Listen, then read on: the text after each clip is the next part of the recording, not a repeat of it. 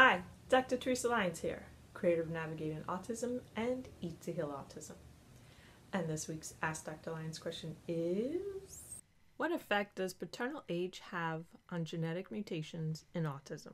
It's estimated that about 1,000 genes are involved in autism. I have several videos on genes and autism, so if this sounds like new information for you, then definitely check out some of my other videos. With 1,000 genes being involved in autism, that means that no one gene is likely to explain more than 1% of cases. And there has been established a relationship between advanced paternal age and increased autism risk. And this has been found in several studies. So this video, I'm going to go into that aspect of genetics a little bit more. So let's talk about paternal mutations. So we'll start off with de novo mutations. And if you're not 100% sure what de novo mutations are, please check out some of my other genetic videos. I have one that explains the different mutations in detail so that it's really easy to understand what I'm talking about. So with de novo mutations, as well as epigenetics, those two things really explain the relationship between paternal age and genetic mutations in their children. So how do you know? I know that might be what you're thinking. How do they know? De novo mutations present in the sperm or the egg are transmitted to the embryo. Therefore, these mutations are present in all cells within the child. And scientists can easily use technology now to determine the origin. So they can figure out de novo mutations, which ones came from the father and which ones came from the mother. Maternal de novo mutations. Now, most of the de novo mutations found associated with autism originate with the father in an age-dependent manner. That means the older the father is, the more de novo mutations that are there. Scientists calculate that each additional year of paternal age before conception results in 2 additional de novo mutations in the child.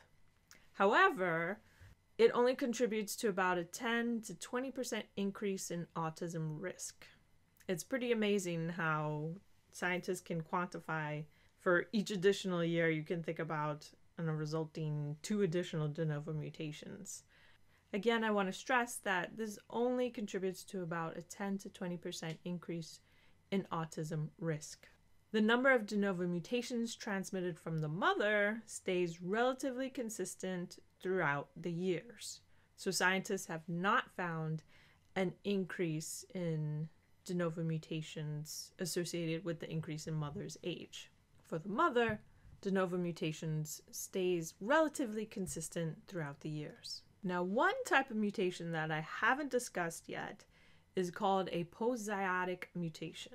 Post-zygotic mutations, PZMs, are a type of de novo mutation that occurs after fertilization of the egg, and it results in genetically what is referred to as mosaic individual. A mosaic individual is someone who has different genetic information in different cells.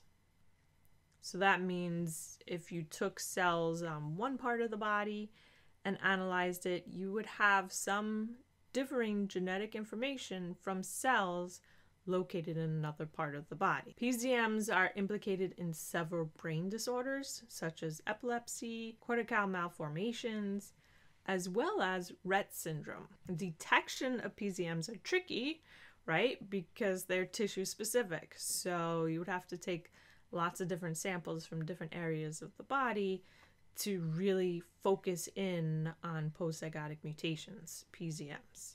So this is more the kind of cutting-edge research that scientists are looking at in autism, but it's a very tricky area just because of how the genetic information changes from cell to cell. So what good is genetics, right?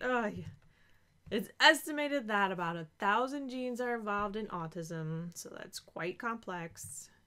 That also means that no one gene is likely to explain more than 1% of cases. But you shouldn't be feeling hopeless now at all. Genetics is complex, but life is not necessarily dictated by genetics.